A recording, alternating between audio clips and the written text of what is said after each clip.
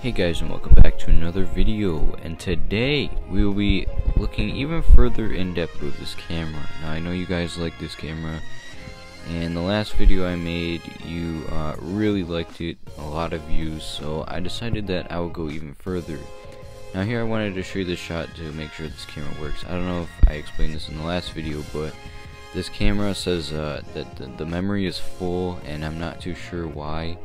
So I originally thought I would fix it, but I couldn't get it ever working, so I guess we'll just start. So starting off, I'm not really sure what I'm doing. I'm kind of figuring this out as I go, but you can see the LCD is lifting up, and it's tied down with two ribbon cables that are easily removed. As you can see here, I didn't know what I was doing, but to get that off you have to unscrew the bottom two brackets that are holding it down, which is easily figured out, I guess, by me. And after that, it comes off of the screen. Now there's a little hinge on the top that can be taken off, and here's some tape that held down the other little connector for the controller. And here we have the ribbon cable. Now there is a little plastic piece that pulls out of there that loosens the fit for the ribbon cable, so as soon as that's out, then you can easily pull out the ribbon cable. But it took me a little while to figure out what I was doing. And on the other side is the same exact thing. Now one of these is for the display, and then one of them is for the color, I believe, but don't quote me on that. And we have another screw on the bottom here. I'm just going to take that off here, and another screw right next to that one. Now this was my grandma's camera that she used before she got an iPhone. She gave it to me to see what was wrong with it, and I don't know what was wrong with it. But here we have another connector that is connecting the controls on the side. Same thing, same idea. It's just in a different spot. Before it was on the bottom, the plastic part was on the bottom, but now it's on the top. So it's the same thing. You just pull it out, and then the ribbon cable comes right out. After we unscrew that last screw on that connector, then we will see the whole logic board comes off. And there are little metal plates on the bottom of that, as you can see, that connect to the little looky thingy. See, I'm not too high with my cameras, but as soon as you pop those off, we can look even further into the camera. Now I won't go too far into the camera because I'm never going to remember how to put this all back together, but I will show you that it's pretty easy if you can keep all your parts together, keep all the screws together. You know where the screws go after you take this apart. It's pretty easily put back together.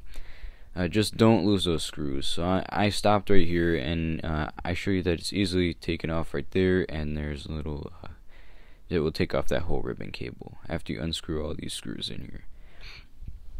So that's as far as I'm gonna go. Now when I put this back together, I know I'm not gonna put all the screws in the right spots, so don't hate on me for that. I hit it with my arm when I was over there, and I don't really remember where all the screws went, but I figured out I was putting them in the wrong spot halfway through. These little metal plates, I couldn't figure out how to put them in, but apparently the smooth side goes down, and they have to fit in with pins on the bottom of them that go into the holes. So it's it only fits one way, so you'll know if you get them in the right way. And there's a little pin on there that helps you line up the logic board for the controls that you can easily just put right back on there. And we can screw on the screws again, holding that down into place. Now I did put the silver screws, but they're really supposed to be the black screws that go onto there. So that was my mistake. And one thing you should do before you put down that logic board is, if you put in the little ribbon cable into the connector, then it'll be a lot easier to get in beforehand. Here I'm struggling a little bit to get it in because it's such a tight fit before you put it down. It would be easier if you just did it before. And putting back that tape on there, I think that tape is just to cover it from some accidental connections there, I don't know, but just like messing up the connections. And taking the ribbon cables and putting them back into place. I did put them in the wrong spot, but they go on the top of the plastic part there. And pushing that back in, it sticks them in, and make sure they don't fall out if you already use this camera on a day-to-day basis. You know, heavy usage wouldn't knock those loose. And that little liner thing on the top, connect that, and screwing in these screws that hold down the LCD, so that also does not move.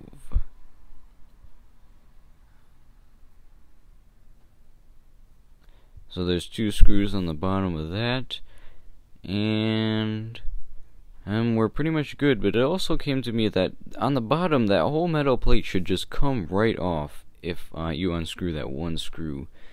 I'm not going to take this part too much because I don't really have that much space for this. You may notice a different location here than usual, but let me know if you like it, because it doesn't give me much room. But if you guys like it, then, you know, it's all good. You get to see my light in the background. Alright, so pushing this back in this place, I didn't get the spring for the little door in the right spot. So make sure that it's underneath the back cover. Like, there's the front cover and the back cover when you take it off. Make sure it's behind the back cover so that springs right open that little door that holds the SD card. And all these screws, screwing them back in. There's 4 on the bottom, 2 on the left side, and 1 on the right side that hold the front and the back piece together. I did get these mixed up because I hit it with my arm, which is a fatal mistake. Do not do that. But I'm almost done here, and connecting those together, and it should hold it very well. I didn't run into any issues when I put those back in. But thank you guys for watching. I hope you guys liked this video, and let me know if you want to see more stuff like this in the future. See ya.